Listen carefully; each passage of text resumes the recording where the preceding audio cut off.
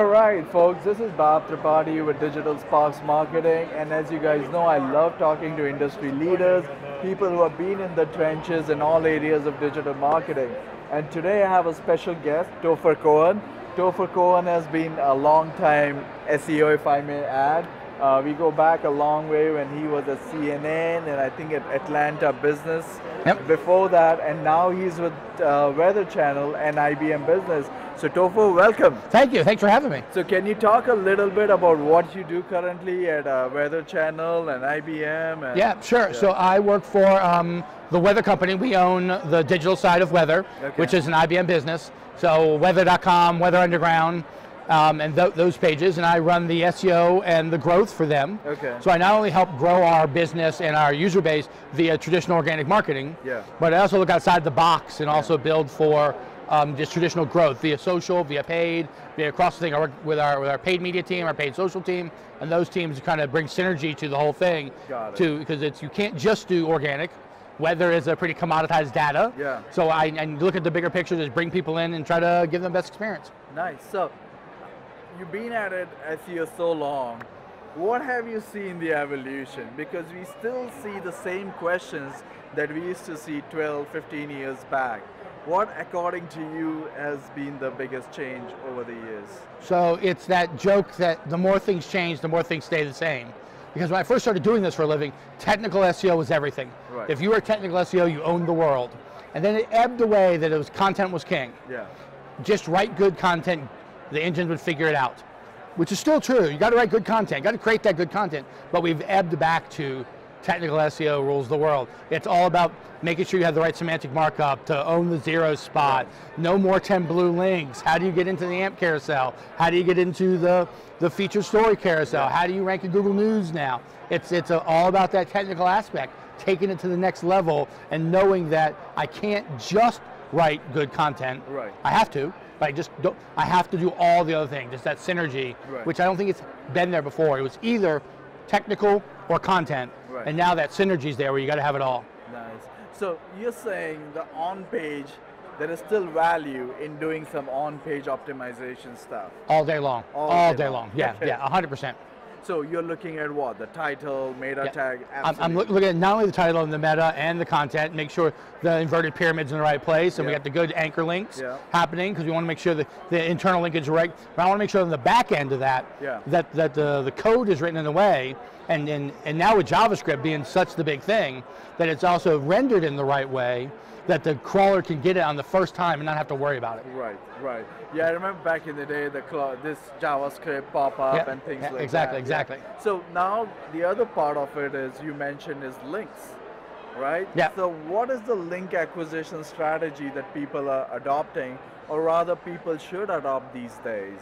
So believe it or not, I think that obviously all the traditional white hat link strategies still work 100%. Right. But the way I don't think enough people are putting enough value in things like social media influencers and gaining link acquisition through them. Right. They're such a great situation, it's such a big deal, and if you can gain that acquisition that way, then you have an ongoing link building process with those. I think that's an untapped market, especially if you're dealing with a product brand. If you're a product brand, I don't care if you sell anything, but if you're a brand that has a product that is consumer facing, it's the way to go. Nice. So the whole thing about B quality, focus on few links, but the whole influencer side of it, there's a big permeating from the social side into the organic SEO. Exactly, 100%, 100%. And it's just, I think a lot of people aren't paying attention to it. Right. So now, the other thing I've seen with link building is you see this specialized, like lawyers, accountants, and there are these big companies who have this link network. Yeah. How are they right now? Like, so as long as they're organic, the link text is well written, and the links are linking correctly. Meaning, I'm not saying I'm going to link to a page about personal injury law, and I'm really linking to a page about business law, right?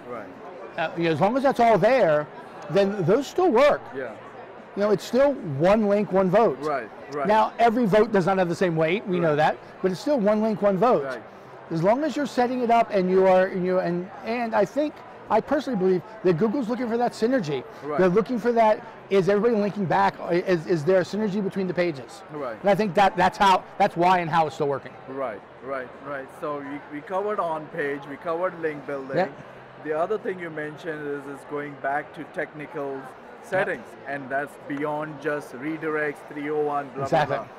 What technical settings or technical things people should be looking for with SEO? Semantic markup. Semantic markup. Yeah. Semantic markup. You've known me long enough. I was preaching semantic markup in 2009. Yeah. Now it's the real deal. If you want to be in a knowledge graph, if you want to have that zero placement, right? On top of that, doing AMP. Yeah. SEOs can talk bad about AMP all they want, but it's fast, it's quick, and you get you in that carousel on mobile web, especially if you're a publisher. Right. But now it's expanding beyond that. But that's my two things. Look at AMP and look at semantic markup.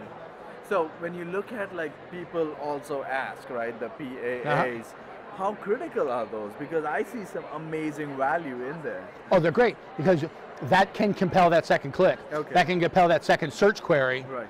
That could, in some situations, pretty dramatically grow your search referrals if you're also capturing those. Right. You know, if we know that people are looking for A, why not try to capture B, C, and D also? Right. And I think that's a good point, that people aren't paying enough attention to that because they're really focused on capturing A. Right. And owning A. And they should own A, but why not try to own B and C also? Right. So content, engagement, videos. Right. How critical are those now? Videos, everything.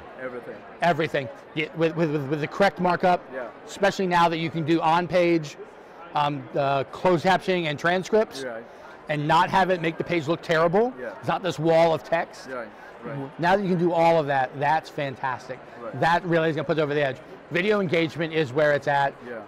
If it wouldn't be, we wouldn't see news sites putting a video at the top of every page. Right? And YouTube being the #1 search engine in the world. Right. So that's where it's at. That's big too. Yeah, it's big. Now, you talk about, in terms of SEO has gone so much to be very results driven, ROI driven. Right. What are some of the metrics that people should be measuring, through SEO? So I think obviously referrals is top of it, right? But don't get caught into a trap where you are worried about whether or not it's a unique referral or not. Right. I don't care if it's your first time to me or your 100th time to me. If you're continuing to go back to the search engine to come to me, you're still my customer. Right. That's the key. I think that's a KPI that people are missing in the bigger picture. A lot of businesses, my business on top of it, is rightfully so obsessed with the monthly unique or the daily unique or the weekly unique, right? That's great, but also let's worry about the daily habit customer who isn't direct typing, that they, for whatever reason, are going to Google and they're typing in your brand name or your search query. That's great. So now you see, you talk like your role, you've gone from SEO to growth side where you're looking at holistically. How does that play in, like growth marketing, as we all know? It's scary, let's be clear. You can get lost in the weeds pretty quickly, but ultimately what it does is it lets you see the bigger picture of your audience, lets you understand what your audience really wants, really needs, right? Because if you don't have that bigger picture, then your marketing aspects are too siloed, in my opinion. And with them being too siloed, if one of those silos fails, there's no backup. By having a holistic vision, if, for us, prime example is a weather event happens, a hurricane happens, right? And there's a ramp up to start ranking organically. Well, I can backfill with social and work with the paid team, work with the social team, work with the external marketing teams, and get that in there so we can own the audience until organic has a chance to catch hold.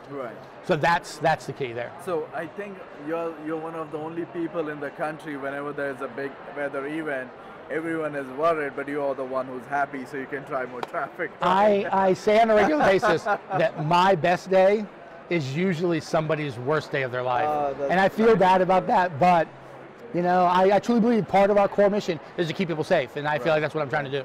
This is great. Anything else you want to share that I didn't ask you? No, I think you did a great job, man. Thank you, as always. All right, great. Thank you, Topher, for your time. And that's Topher Kohan. Hit him up on LinkedIn and, chat everything about SEO, growth. And thank you for joining.